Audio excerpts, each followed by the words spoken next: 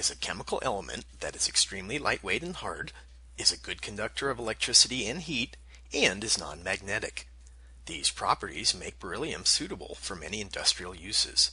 They include metalworking, ceramic manufacturing, electronic applications, atomic energy applications, laboratory work, extraction processes, dental alloys, and even sporting goods. Exposure to this element can happen when a person breathes in beryllium mists, dust, or fumes, which can cause damage to the lungs. Beryllium-related granulomas can also develop in other body tissues. Machinists, welders, and equipment operators may be exposed through direct handling of beryllium and beryllium compounds. Other workers may be exposed by performing laboratory analysis on beryllium compounds, coming into contact with contaminated equipment, or by working near a beryllium operation. Beryllium disease is caused primarily by breathing contaminated air. Both acute and chronic health problems can occur.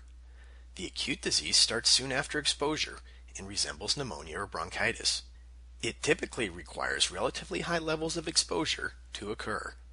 The chronic form of the condition, known as chronic beryllium disease or CBD, may occur from several months to decades after exposure. CBD can occur after much lower levels of exposure than the acute form of beryllium disease. In CBD, inflammation and scarring of the lungs makes it more difficult for the lungs to get oxygen to the bloodstream and body. CBD can be either mild or severe.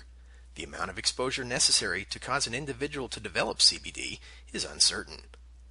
Beryllium has been identified by the International Agency for Research on Cancer and the National Toxicology Program as a human carcinogen. These are just a few things to know about beryllium and CBD. To learn more about this or other health and safety, occupational, indoor air quality, or environmental issues, please visit the websites shown on the screen.